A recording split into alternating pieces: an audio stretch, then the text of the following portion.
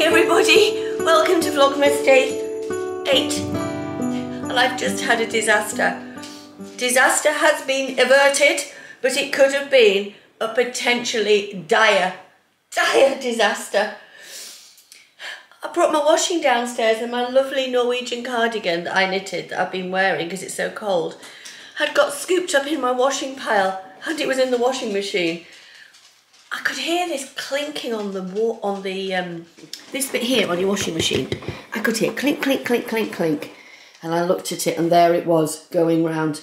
But this little device here at the bottom of my washing machine, I'm sure other people have got them. I had one on my old, and I just thought it's going to have to open.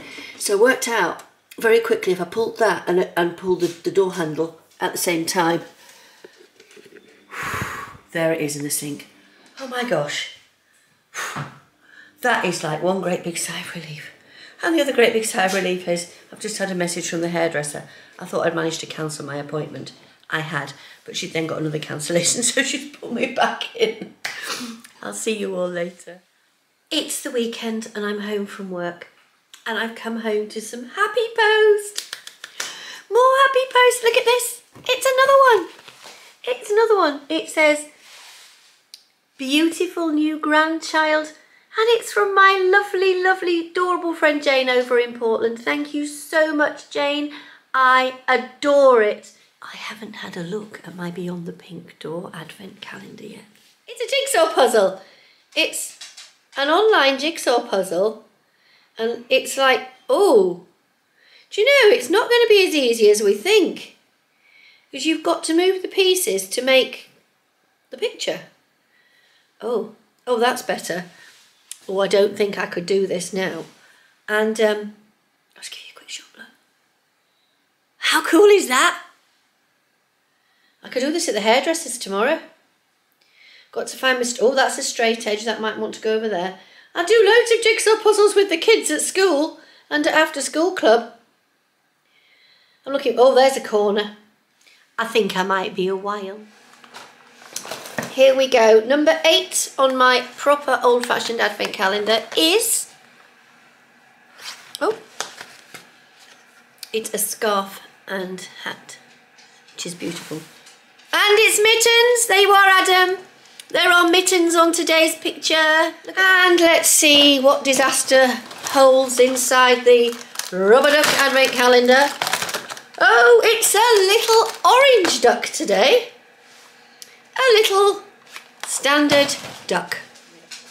But I've got a new place for these. Hold on, I'm just going to move. I just need to dust something.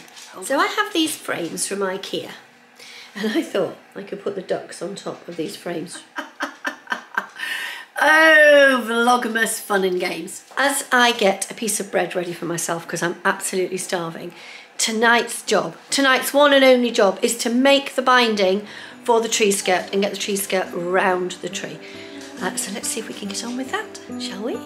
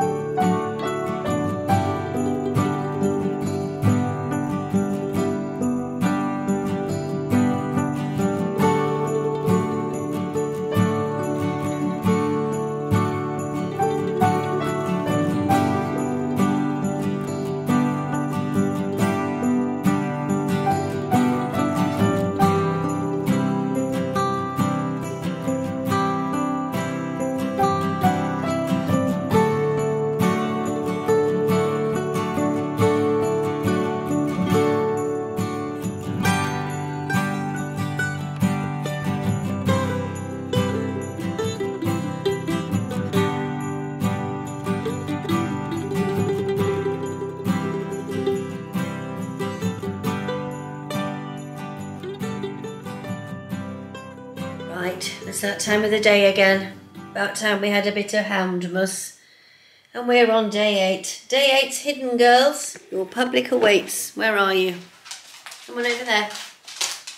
Sit. We're not going to do the tricks tonight. We're just going to wait. Wait. No hands tonight. No tricks tonight.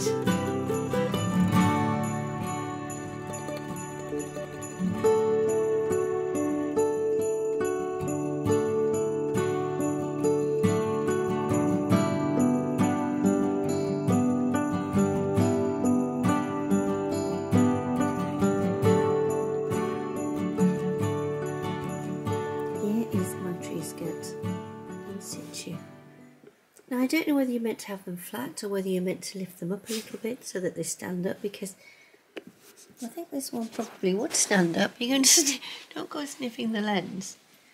I could have it so it stood up like this, but I don't know. I might have to have a little play around with it.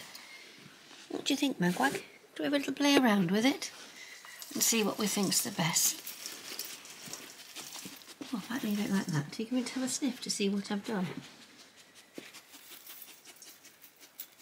That's going to be great YouTube content, isn't it? That's it.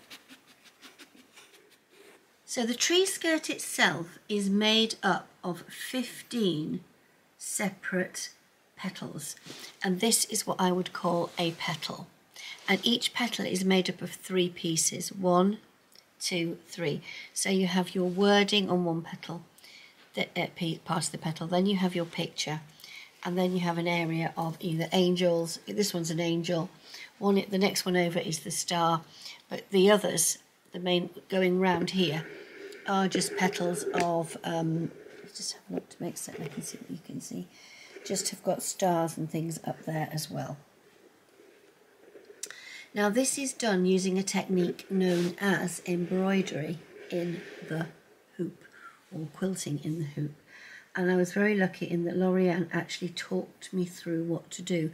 But you started by putting in your no-show mesh. Each of the pieces of fabric was interfaced with Pellon SF101 to give it a little bit of structure. You then put on your wadding.